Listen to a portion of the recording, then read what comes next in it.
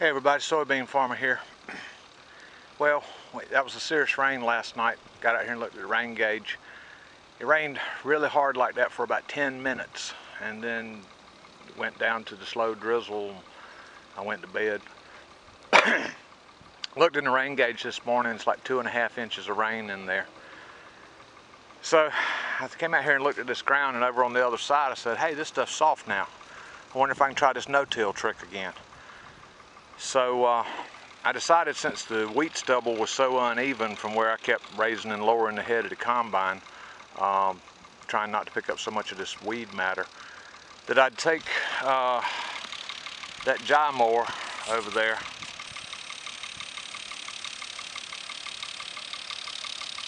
behind that tractor and come out here and get all this wheat stubble cut to the same height. And what I found out, this ground ain't been tilled since last November, when I gave it just a real light tillage to cut into soybean stubble and plant this wheat on it. But it's way too wet. This spot right here, where that wash came out of that beans right there, if I didn't have positive traction and the smart, quick reaction to pick that mower up, that's where the tractor would be sitting right there. And I got a pretty good idea that if I come out here with this grain drill, I'll stick it somewhere. And then, not to mention, that's our cloud activity for this morning.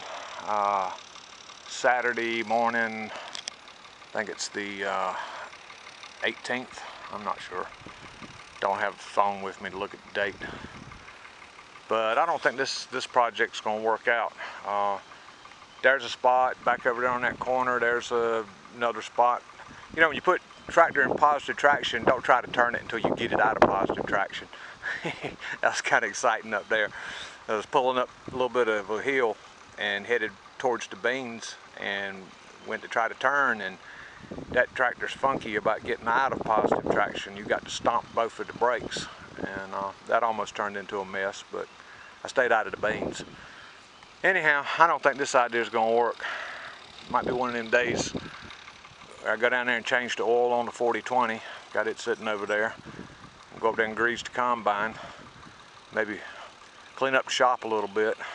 But I make too many more messes like that out here. Ruts and stirring up the mud like that, which ain't going to do nothing but turn to concrete just as soon as the sunlight gets on it. I will have a first-class mess. So I think I'll leave this idea alone. I thought it was a good idea, but nah, ain't gonna work. Everybody, thanks for watching. Bye, y'all. Yep, a rainy day. There's another spot right out there that I messed up raw. See if you can get a view of that.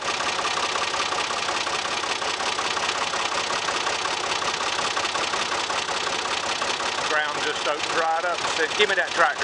I said, no, the tractor's got positive traction going on through here.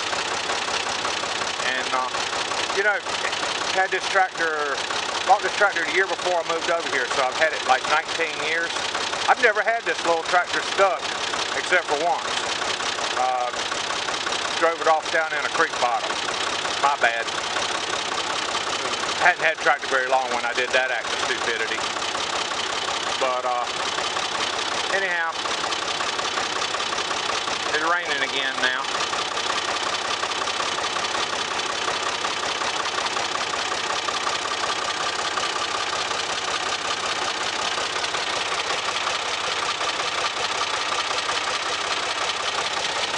Nice to have a canopy.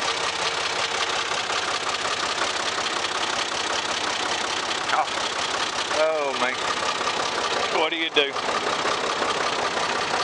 Yeah, sometimes when Bandit gets to talking about the dilemmas that he's working with, I can today I can relate, Bandit. You know, clock's ticking on. July 4th will be here before I know it, and this field is saturated, wet, bad. On the plus side, beans are growing nice. Sure wish I had the rest of them planted.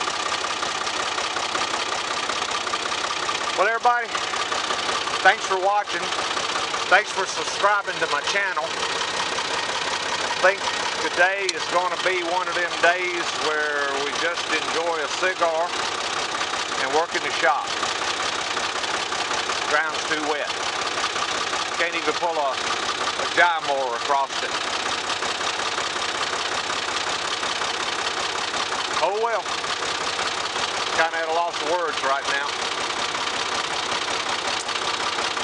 Hope everybody has a good day and gets to get out and do the stuff they want to do today.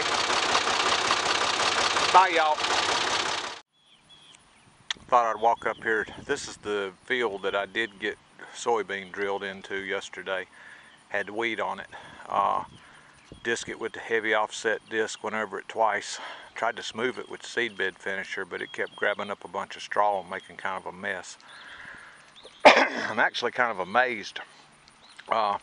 There's the grass line right there.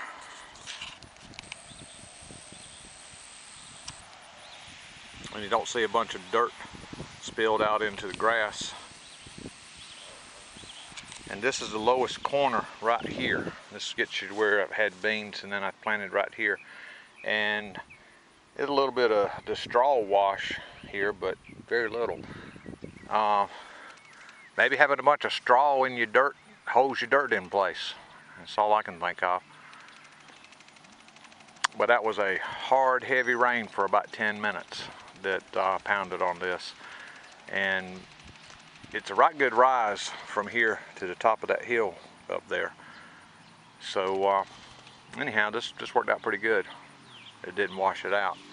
So maybe the beans will get up and get this hot weather on them and get to growing and make a decent crop. I decided to try another experiment. I usually run the grain drill set on 26. On these tight narrow rows, I bumped it down to 20. And I decided to bump it back up to 26 and see if that makes a difference in the row population. Grain drill, controlled spill. Okay. And looks like here comes the next rain cloud.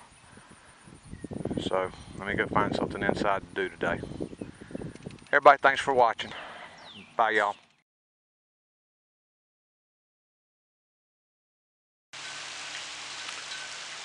Well, the bottom just fell out again here. I mean, another serious downpour. It's passed on, but you can see the water coming off of that field again, down through the grass. And there's the ditch that I put out there to get water out of here. And let's see, I'll get over here where I can get a better view of it. I'm on the front porch. Let's see, that should zoom in about, maybe that's still focused. There's an 18-inch culvert under my driveway. I knew to put that in there. Wouldn't have done me any good to put anything any bigger because my neighbor has the ditch on the other side clogged up and refuses to let me go over there and clean it out. That's his land. He's going to do with it as he sees fit. Well, that's his right. It's his land. So anyhow, it backs up a bit right there, but eventually it does go on through. But the water's just coming off of that field there, coming down through the little ditch I cut where it meets the larger ditch. Last night, let me get this off Zoom. It's too shaky when it's on Zoom. There. Last night when that storm came through here, this is some kind of tree right over here that my wife really likes a lot. She was real sad this morning when she saw that her little tree is snapped off and broke. So I get to play with the chainsaw. When it finally decides to stop raining, maybe that's insensitive to people who need rain. Sure, it'd be nice if we had total control of things on this earth and we could say, need a little rain, about 10 minutes, about a 1/4 inch please, thank you. But I don't know how to do that. Well, soybean farmer, got a lot of rain going on here.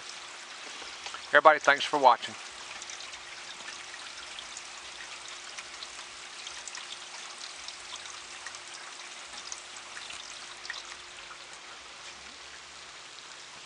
Yeah, it'll be a while before it all runs off that field. Yep, I can see the sand coming out in the grass on that low corner now. And of course, all that running down through here, down the walkway, out in the yard. Hopefully maybe all this will run off before the next cloud comes over and opens up. Yeah, a little sound of thunder there. Okay, thanks for watching. Bye, y'all.